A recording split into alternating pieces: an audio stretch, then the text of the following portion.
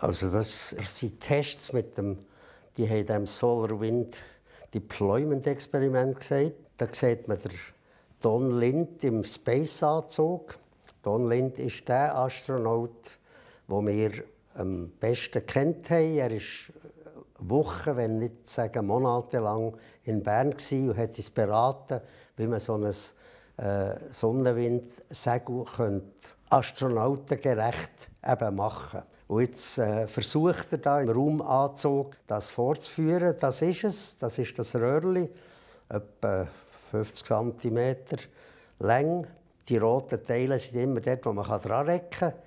Das ist also ein Stativ, das er da auseinander nimmt.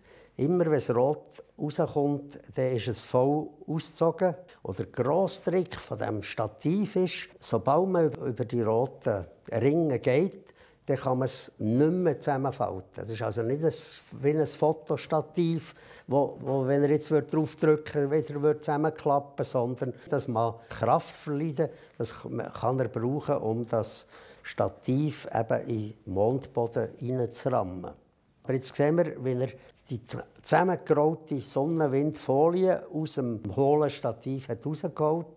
Und wie er jetzt die Folie entrollt, dort kann man mit dem Finger rein, und jetzt entrollt er das. Und jetzt hat es offenbar zu viel Wind. Also es hat es auf dem Mond nicht mehr, zum Glück. Also in diesem Sinn ist das Experiment nur halb gelungen. Das soll sich nicht vernoschen. Aber im Prinzip, also das Prinzip, dass die Folie, man sieht, sie rollt sich wieder auf, da ist eine Uhrenfeder drin, dass die Folie jetzt entrollt werden und unter eingehängt. Upsla! Das ist ja ein bisschen lustig. Aha, jetzt ist es ihm gelungen. Jetzt ist sie schön entfaltet, hat er sie abgelöst da unten beim Haken. Und jetzt muss die Uhrenfeder anfangen funktionieren und der Wind macht wieder nicht mit. Er versucht jetzt die Folie wieder aufzurollen, aber ich glaube, in diesem Augenblick ist das wahrscheinlich nicht ganz. Nein, sie ist da verhirscht. Man müsste sich jetzt vorstellen, da auf diesem Röllchen wäre die Folie aufgerollt und der Stab, der bleibt so, der bleibt auf dem Mond. Die Astronauten haben nachher mit dem Speerwurf geübt, aber im Prinzip müsst ihr jetzt nur das Röllchen mit der aufgerollten Folie müsst ihr in einen Plastiksack tun und den versorgen. Solar Wind Composition. Ja. Aha, jetzt ist er im Raum inne, jetzt gibt es keinen Wind. Jetzt nimmt er wieder wie vorher, nimmt er da das Stativ auseinander. Man sieht wieder die schönen roten Ringli. Jetzt kommt dort wieder eins vor, genau. Da hier eins und noch ein letztes. Und jetzt wollen wir schauen, wie das mit der Folie, die ist hier aufgerollt, geht. Ohne Wind geht es recht gut. Sie haben natürlich stundenweise haben sie wahrscheinlich schon ein bisschen noch geübt damit, oder? Für herauszufinden, wie lebendig ist die Folie. Jetzt ist er schon wieder am Zusammenfalten. Also dort muss man ein bisschen aufpassen, dass es nicht quer reinkommt.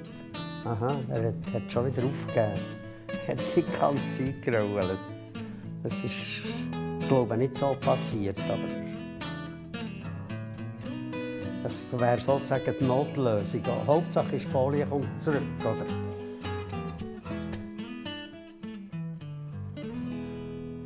Das ist wahrscheinlich ein Zero-G-Flug. Ob er das auch kann, da muss er schreissen, bis das rote Ringli kommt. Jetzt geht es dort in den Mondboden. Ja. Ist wieder nicht gegangen. Da. Hat wieder nicht stehen. Ja, aber das ist jetzt flott gegangen. Das Ausrollen ist jetzt flott gegangen. Es nimmt mich Wunder, ob er es das mal besser zusammenrollen kann. Aushängen. Ja, schön. Jetzt führt er es gut, oder? Das ist ideal. Auch wenn wir meinen, das sei ein einfaches Experiment, das ist für Astronauten in diesem saumässigen, steifen Anzug ist das nicht so trivial gewesen.